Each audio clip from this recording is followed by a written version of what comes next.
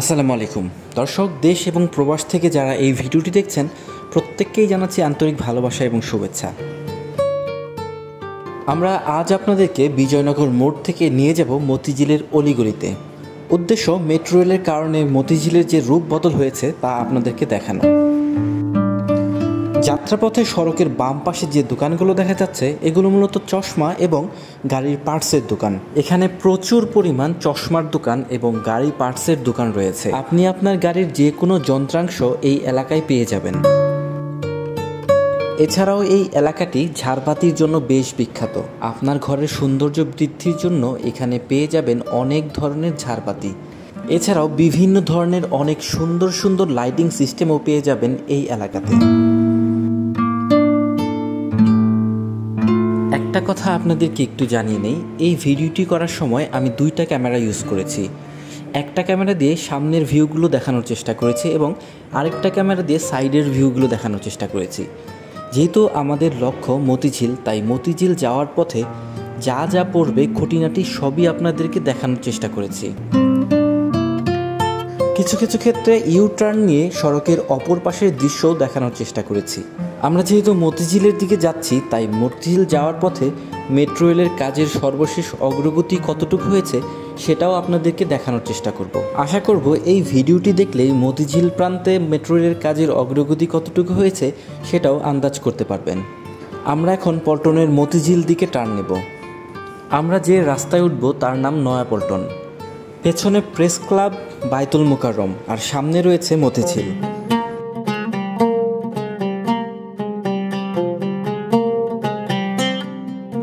একটু পরেই আজাদ প্রোডাক্টসের গলি। এক সময় আজাদ প্রোডাক্টসের কার্ডগুলো নিয়ে তরুণ সমাজের মধ্যে একটি ক্রেজ ছিল।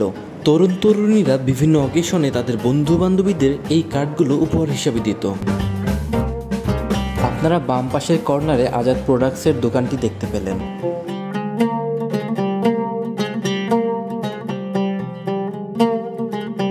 আমরা নয়াপল্টন রোড ধরে যাচ্ছি মতিঝিলের দিকে।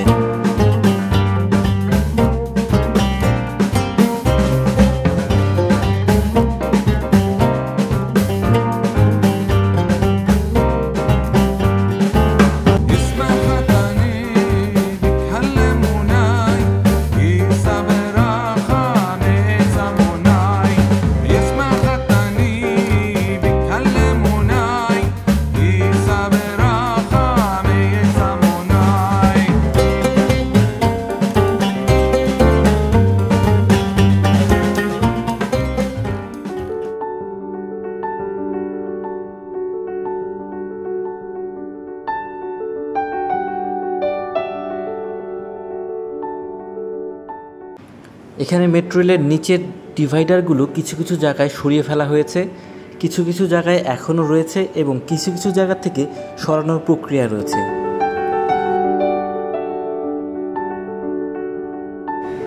বামে ডিআইটি রোড। সড়কের এইখানটায় একটা সিএনজি স্টেশন রয়েছে।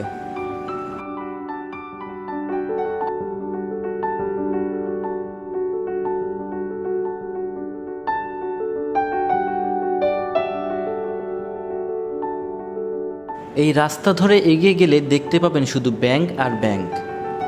এই জন্যই মতিঝিল অফিস পাড়া হিসাবে খ্যাত। এই মতিঝিলে যতগুলো অফিস রয়েছে পুরো ঢাকার কোথাও আর এতগুলো অফিস নেই। যদিও কিছু অফিস এখান থেকে শিফট হয়ে আগারগাঁও ইতিমধ্যেই চলে গেছে এবং আরও কিছু অফিস আগারগাঁও নিয়ে যাওয়ার পরিকল্পনা রয়েছে।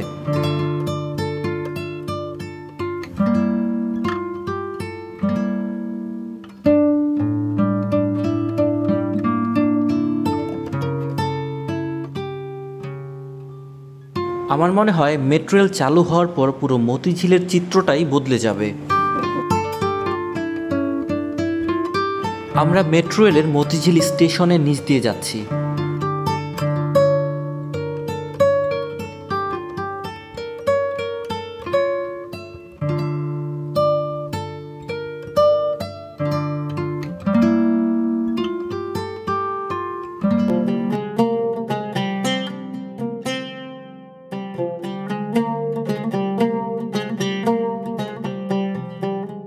আমরা অন্য প্রান্ত অর্থাৎ দিলখুশার দিকে চলে যাব।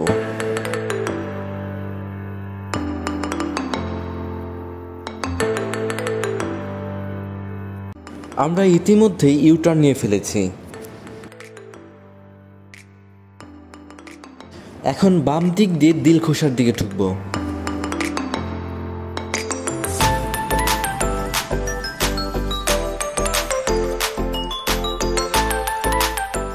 এই দিলখোসায় সবসময় কিছু দোতলা বাস দাঁড়িয়ে থাকতে দেখা যায়। এই দোতলা বাসগুলো এখান থেকে মিরপুরের দিকে চলে যায়। এই দিলখোসায় এত ব্যাংক আছে যে আপনি কল্পনাও করতে পারবেন না। সম্ভবত দেশের সবগুলো ব্যাংকের একটি করে শাখা রয়েছে এই দিলখোসায়। যেমন আমাদের হাতের ঠিক বামেই রয়েছে সোনালী ব্যাংক, আর সামনে রয়েছে basic bank limited, Jamuna bank, Uttara bank, bank Asia, বিসিবিএল, national bank, সীমান্ত bank, mutual trust bank, union bank, first security Islami bank, standard bank limited, United commercial bank, premier bank limited, the city bank limited,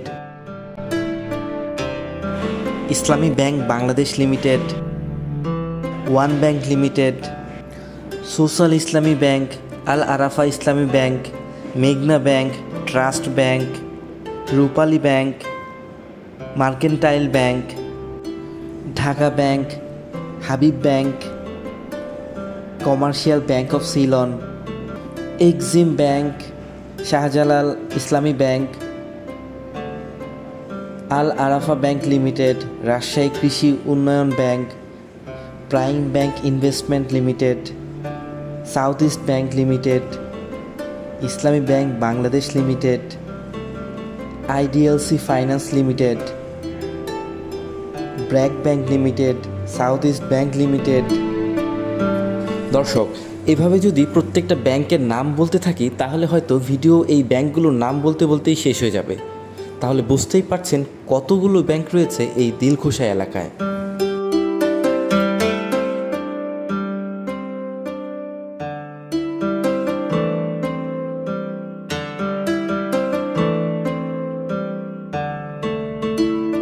আমরা এখন বাংলাদেশ বিমানের বলাকা অফিসের সামনে রয়েছি।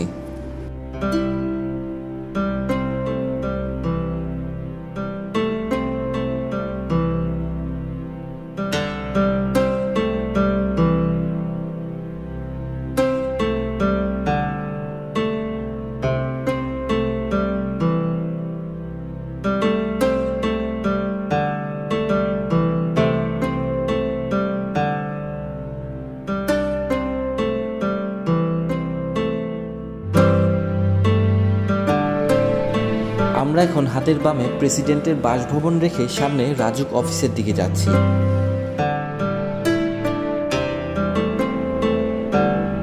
বাম পাশে যে উঁচু দেয়ালটি দেখা যাচ্ছে এটি প্রেসিডেন্ট বাসভবনের সীমানা প্রাচীর। সামনের যে সবুজ ভবনটি দেখা যাচ্ছে এটি মার্কেন্টাইল ব্যাংকের একটি শাখা।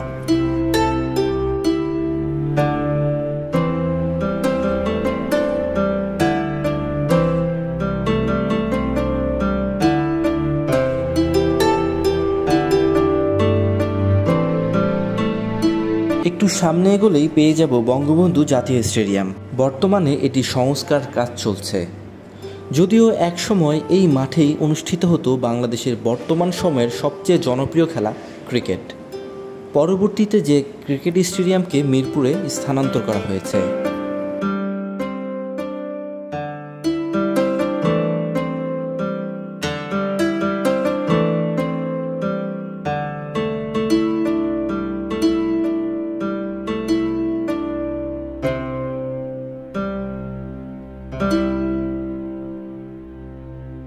এখানে দাঁড়িয়ে মাওলানা ভাসানী হকি স্টেডিয়াম দেখতে পাওয়া যায়।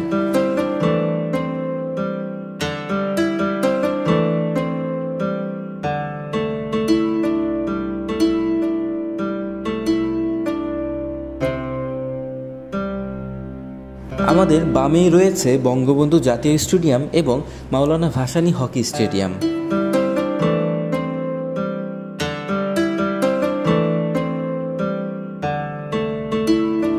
এই স্টেডিয়ামের নিচে যে মার্কেটটি গড়ে উঠেছে তাকে আমরা স্টেডিয়াম মার্কেট বলে থাকি। খুব স্বল্প মূল্যে যে কোনো জিনিস পেয়ে যাওয়ার খ্যাতি রয়েছে এই স্টেডিয়াম মার্কেটে। প্রিয় দর্শক, এখনও কিন্তু একের পর এক ব্যাংক চোখে পড়ছে।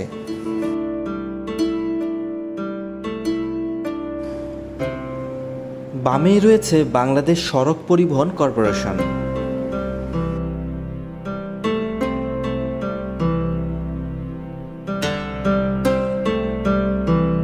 আমরা সামনে যেয়ে পল্টনের দিক দিয়ে ব্যাক করে আপনাদেরকে নিয়ে যাব শাপলা চত্বরের দিকে, কারণ এখন পর্যন্ত আমরা আপনাদেরকে শাপলা চত্বর থেকে দৈনিক ইত্তেফাকের মোড় পর্যন্ত দেখাতে পারিনি, তাই ওই দিকটাও একটু ঘুরে আসব।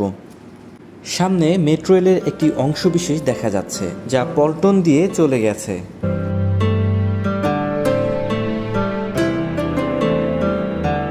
আমরা চলে এসেছি শাপলা চত্বর।